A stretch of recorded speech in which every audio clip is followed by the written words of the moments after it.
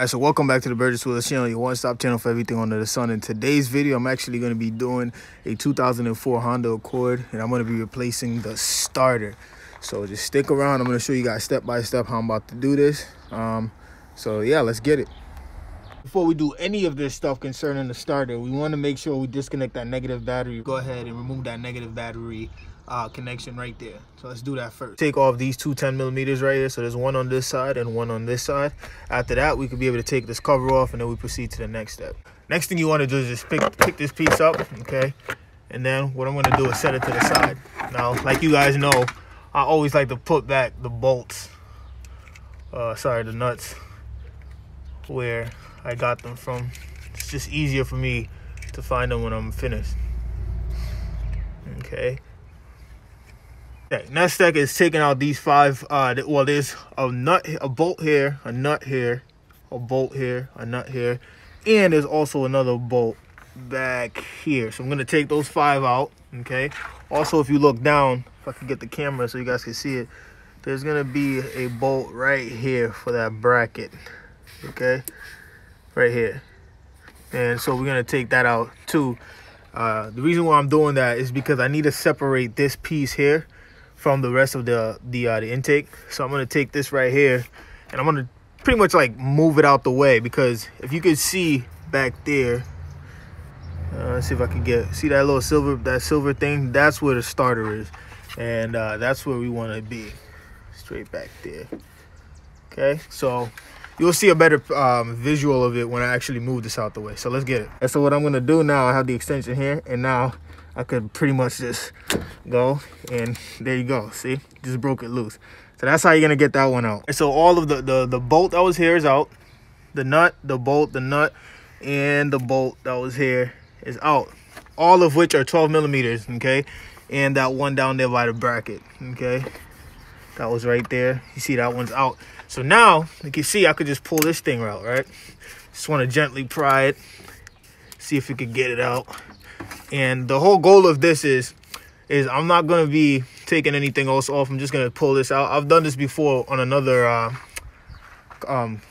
Accord, and I didn't have to do that because I always try to figure out which way I could do something, you know, the way that will be the least time consuming, okay? Without causing any damage, of course. But this is what I find to be the easiest, is just pull this off, and that will give me space to get to the starter. So let's get it. After pulling it apart, you can see now that I got space to go ahead and get down in here. Now I have access to the starter, so we're gonna go ahead and do that now. Okay, so that's the next step. So 12mm, all of that is out. Now we got that space. One of the things I noticed is an hindrance to take this thing all the way apart is the vacuum line right here. So the only thing you got to do is just pull that out, okay?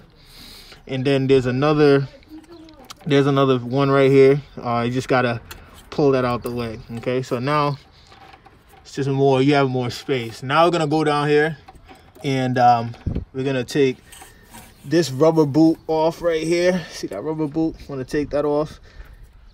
Okay, pull that back, and then after we pull that back, we're gonna have to unscrew it. All right, so let me show you guys where I'm at. So to get to that nut where the boot is at, I had to use a flathead and pull on it. It was kind of a little difficult. I'm gonna now move this knock sensor right here.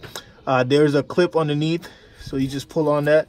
I already pulled on it, so it's loose, and I just pull that out. Want to get that? You see how I'm pulling that right here? Okay, so let's focus. Just wanted to show you guys how I'm getting this nut off. I just put the 12mm right on top of it. That's the easiest way I see to actually get in that tight spot to get it off. So after I get that out, then I'm going to proceed. All right, so let me show you guys how you want to get this connector piece out. You're going to just use, okay, a flathead screwdriver and literally just pull this piece back, and it will come out. Okay, see what I'm doing there? Just pull it back, see? And it's out. So the piece that connects to the connector is actually in between the rubber piece. Okay, it's in here. So that's how you would do that part. Now I'm gonna go ahead, and there's a bolt back there. Let me see if I can give you guys a better view of it. That bolt is right there, okay, back here. Let me see if I could get a right there that I'm pointing to. So I believe that's a 12mm, And then there's another bolt that we're gonna have to break loose. That's a 17 millimeter right there that I'm pointing towards. So if we just use some extensions to get to that 17 millimeter. And then this one here is it's closer here. So I could probably just put a regular 12 millimeter on there and break that. So after we get these two bolts out, these wires are going to be out the way. There is also a clip that was, this one's already broken, but right here. So you just take it out, you pinch it together and get it out. You want everything to be disconnected from the starter. So when you disconnect those two bolts, you could take the starter out because there's nothing else that's going to be hindering it from coming out. So let's get that. In the back is actually not a 12, it's a 14 millimeter. So I have my I'm gonna use a wrench to break it. Okay, I find that that's actually easier to use the wrench. Okay, so that's all I had was zip ties, so that's what I'm doing to just help keep this thing out the way. You could use anything just to tie it up. Make sure you don't apply too much pressure on this piece right here, but just to keep it out the way, that's what I use, some zip ties. And I have a 14 millimeter, and that's what I'm going to use to pretty much break this thing loose and get it out of there. So I'll check back in a little bit.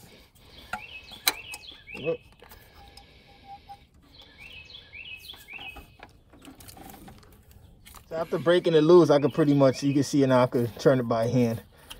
Okay, I want to get that out of here. And after we get that out, we're gonna go tackle that 17 millimeter. So this is a 14 millimeter, not a 12. But yeah, this is pretty simple. As long as you get it, I break it out with the wrench, and then right away I just start screwing it with my fingers because it's kind of tight in there.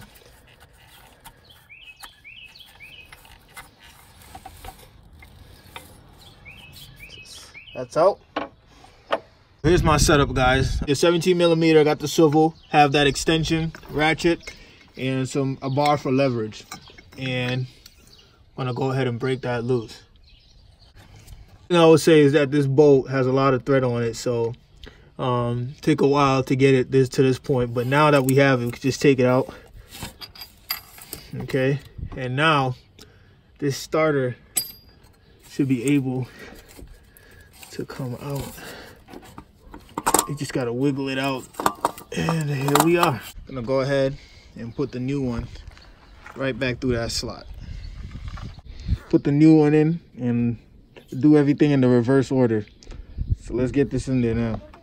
So from here, everything is just in the reverse order. We're gonna put those that 17 millimeter back in and that 14 millimeter back over there. And we're just gonna go ahead and start hooking the stuff right back up. So we're just gonna do everything in the reverse order. So let's get that 17 millimeter bolt in by hand and that 14 millimeter bolt in by hand. So let's get it. To start it like this, and I came around with my other hand to start the bolt. Okay, because you want it to be lined up. So put the bolt in there, and now it's lined up. And now I'm gonna do the same with the 14 millimeter. I'm gonna hold it and use my other hand to try to get that 14 millimeter on the top part over there. So that's what I did, and that's what you should do also. All right, so I have the bolts in on the starter. So one thing I will say is that it's kind of impossible to get a torque wrench down here. So what I've done is I've basically went off of feel. So I try to duplicate or feel out how it felt when I took it off, and I try to like match that. Okay, so 17 millimeter down there and the 14 millimeter back there, and it's tight. Okay, it's in there. And just be sure not to over tighten it, but make sure it's not loose at all. Okay, so I use the same procedures as I did to take it out. So now I'm going to connect the boot back on here with the nut and push this piece back for the connector. Put back the knock sensor, and again we're just doing it in reverse order at this point. Okay, things back up. All the wires are connected, lock sensor in. Now the next thing we have to do is going to reconnect this this vacuum to here, and we're going to start to put the manifold back together. Now at this point usually we want to replace this.